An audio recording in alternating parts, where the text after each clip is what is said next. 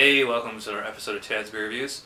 Part 2 of the Buxton Brewery trilogy. This is their double IPA, the Axe Edge, 6.8% ABV, bottle condition. It says it's award-winning, strong, quote-unquote, hopped with a stunning blend of European, North American, and New Zealand varieties. 500ml bottle. It's interesting this has wheat in it too. But not much else on here, so let's just get into it.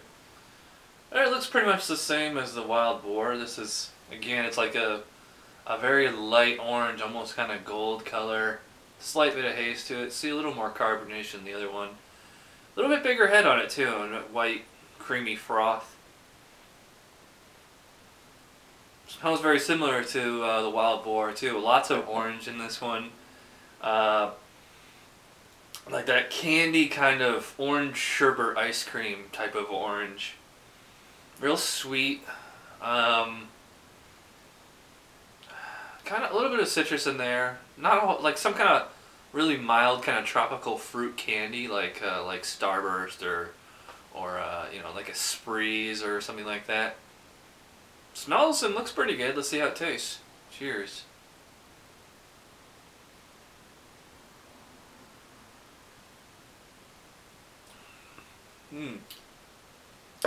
That's definitely more bitter than the Wild Boar. That was the first thing I noticed as soon as it hit my tongue. Lots of bitterness, but not like an absurd amount of bitterness. Not like a ruination bitterness. This one remains bitter throughout the whole thing.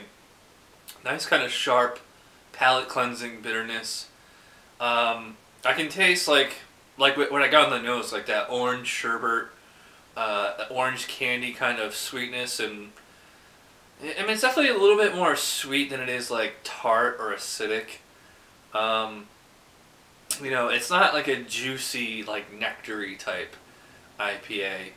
I mean, it said they're made with new hops from all over the place, Europe, here, and New Zealand. So I noticed that New Zealand, like the Alpine Nelson and like Peter's Homebrew, and the one I did, the Wild Boar, had a little bit of like that kind of orange drink kind of taste to it, almost like a kiwi. So you get a little bit of that in here. It's kind of, it's like I said, like kind of like an orange candy flavoring, not like a sugary one, not a sticky one, not a sappy, syrupy one. This has a little bit more mouthfeel than the Wild Boar. Seems a little bit thicker.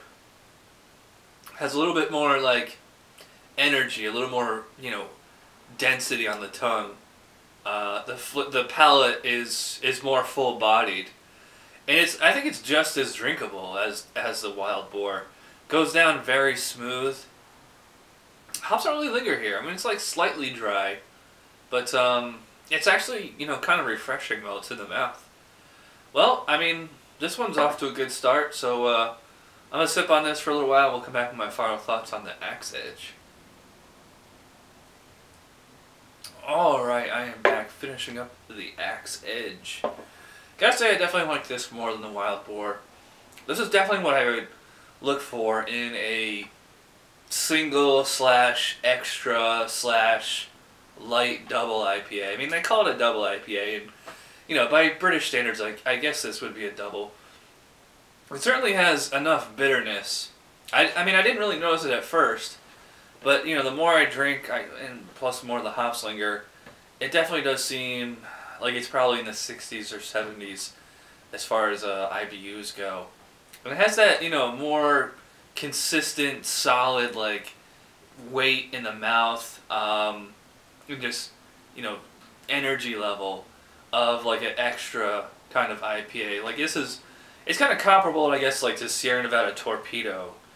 But it does have the drinkability of a single IPA. You know, when I think double, I think a sticky, sappy, you know, resinous IPA. This is not. This is very crisp. The Wild Boar I thought was like too thin and too tepid to be crisp, but this is what that beer is lacking. It's a little thicker, a little more crisp, a nice hot bite on the end there. Very good palate cleanser here. And I say this one is quite versatile because I'm really enjoying this just drinking it on its own. but I could see this going really, really well with a meal.